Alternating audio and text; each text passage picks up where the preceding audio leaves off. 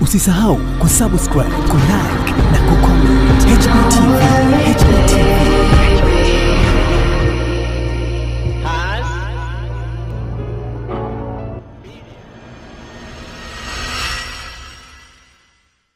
Naitwa Wise, msanii wa muziki wa kizazi kipya, kwa habari zote za burudani na habari zote kali au vibwana exclusive zote Has Billion TV au vibwana ni online TV. Nenda pale YouTube, subscribe, weka like yako, weka comment yako, wewe wa kwanza kupata mahabari yote ya Wise na wasanii wengine wote duniani na ulimwenguni kwa ujumla.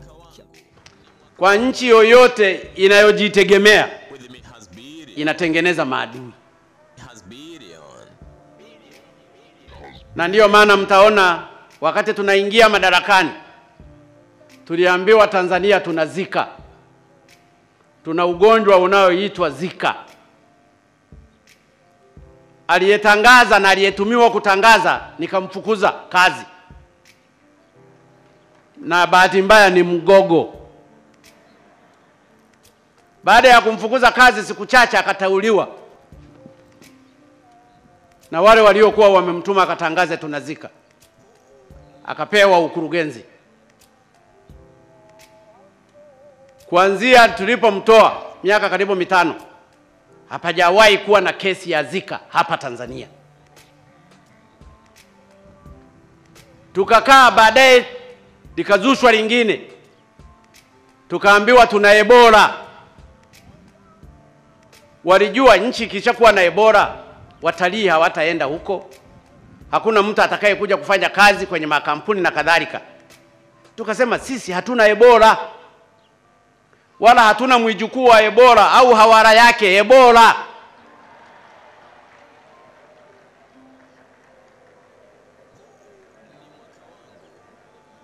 Walingangana we, tukasema sisi we have no Ebola. Na kweli hatukuwa na Ebola. Hatujaona mgonjwa wala nani amekufa kwa Ebola hapa Tanzania. Hilo nalo likapita. Umekuja ugonjwa wa corona. Wakulikuwa wanazungumza na ninyi mlisikia kwamba maiti zitazagaa kwenye barabara hasa katika Afrika. Wao walikuwa watabiri. Walishindwa kuelewa kwamba Mungu wetu analipenda taifa hili la Tanzania pamoja na Afrika.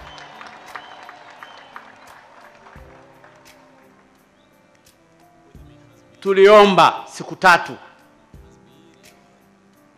Corona imekwisha. Nilikuwa napata taarifa za waziri wa afya juzi.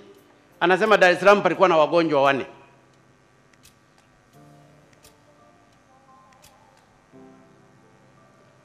Lakini uzushi utatolewa wa kila aina. Ninyi hapa ndugu zangu walimu, siwaoni waliovaa manini yale yanaitwa yanavaa kimdomoni.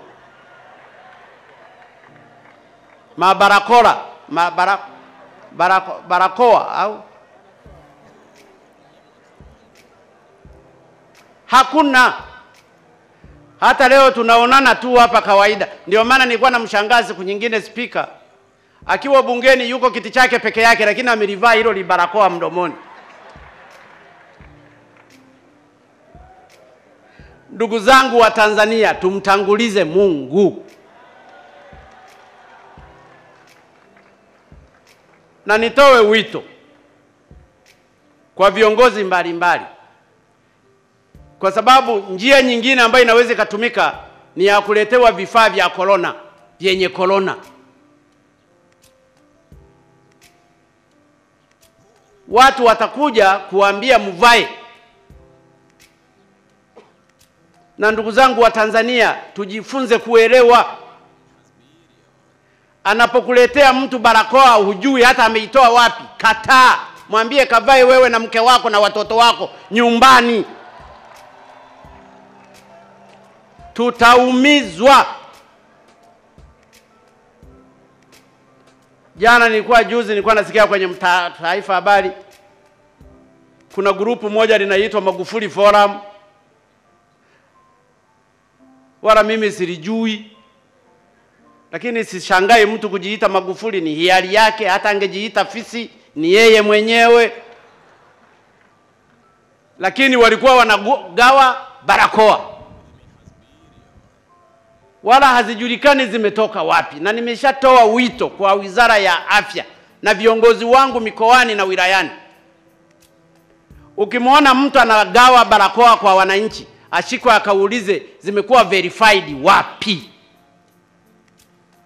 Tutaumia kwa kukosa maarifa. Ukitaka kuvaa barakoa, kashone yako. Mbona ni rahisi tu? Barakoa mbona imekaa kama titi moja la mtu mmoja hivi, limekatwa upande mmoja. Weka huko kambi. Samahani Mheshimiwa Waziri, nimesema hapa. Walimu oye! Nilikuwa nachomekea tu kidogo. Lakini ninachotaka kusema, kila Mtanzania, tuko milioni 60, kila mmoja chukue tahadhari. Tusidanganywe kwa kuletewa mabarakoa ambayo hatujui yametoka wapi. Tutaeneza corona bila sisi kujua.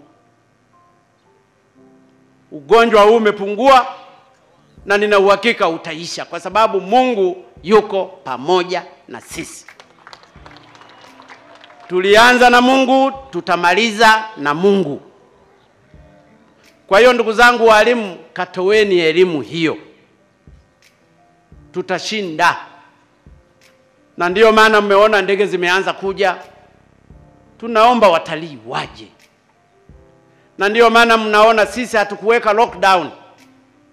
Ukiweka lockdown maana yake hakuna kitu kingekuwa kinafanyika.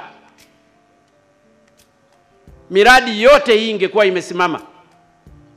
Hata watu wasingeenda mashambani. Huwezi kwenda kulima mahindi yako, huwezi kwenda kuvuna mpunga wako. Ukishaji lockdown umejiua. Lakini tukaambiwa tujiweke lockdown hata tusiende kanisani na misikitini. Ile ni kufuru. Watu kwenye shida walimkimbilia Mungu, sisi tunajikimbilia ndani.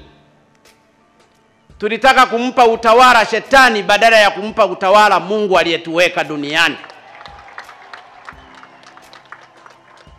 Tunamshukuru Mungu na nawashukuru sana Watanzania, na kwa niaba yenu ndugu zangu walimu, tumeshinda.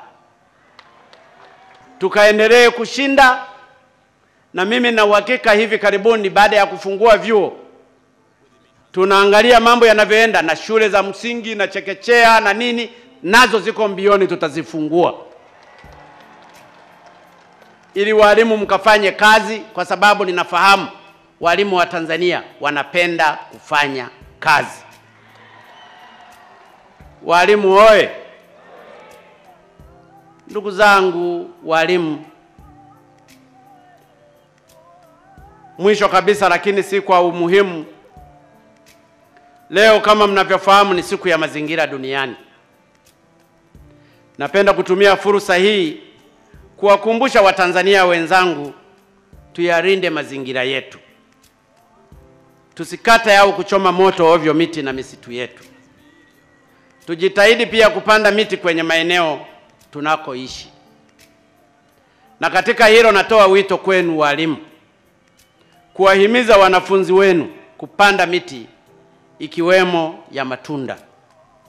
Tukifanya hivyo tutayalinda mazingira yetu, nayo yatatulinda.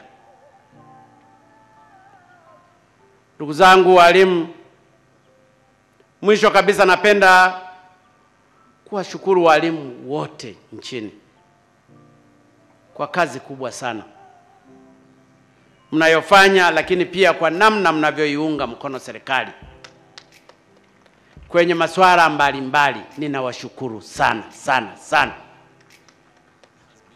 Endeleeni kufanya hivyo. Sisi viongozi wenzenu hatutawasahau wala hatutawaacha kamwe. Tuko pamoja na ninyi, kwa sababu shida hizi tunazijua. Nikisisahau kidogo, Mwalimu Majaliwa ananikumbusha, naye akisahau kidogo anakumbushwa na mwalimu Jenista Muhagama. Akisahau kidogo anakumbushwa na mwalimu Profesa Ndalichako.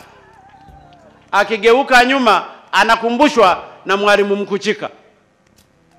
Wakisahau hao wote, hata mke mama Majaliwa anamkumbusha Majaliwa mahali pema pa kukumbushwa.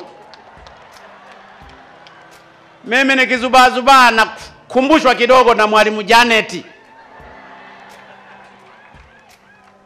Lakini kila mahali, mkuu wa mkoa wa Singida ni mwalimu Dr. Nchimbi.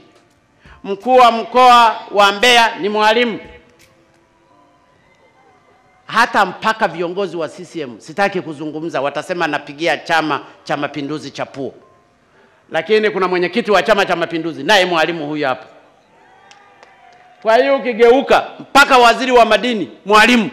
Sijui atakwenda kuyafundisha madini namna ya kusoma A-E-I-O-U. Watamisemi yuko hapa. Waitara mwalimu. Tukizungumza kila mahali, Akwirapo pale katibu mkuu mwalimu, sijui nani mwalimu, ukigeuka mbele mwalimu, kwenye nyuma mwalimu, mbele kila mahali mwalimu. Kwa hiyo ninachotaka kuhakikishia walimu, tuko pamoja na ninyi. Hatutawaacha, tutakwenda kwa pamoja. Walimu oye. Baada ya kusema hayo sasa, natamka kuwa mkutano mkuu wa uchaguzi umefunguliwa rasmi. Mungu kibariki chama cha walimu Tanzania. Mungu wabariki viongozi watakaochaguliwa. Mungu ibariki Tanzania.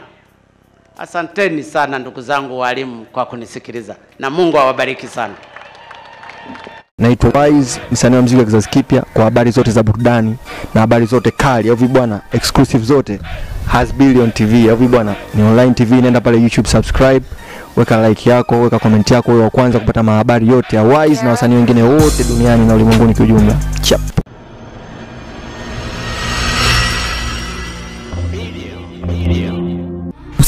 Usisahau kusubscribe, kulike na kucomment. HBT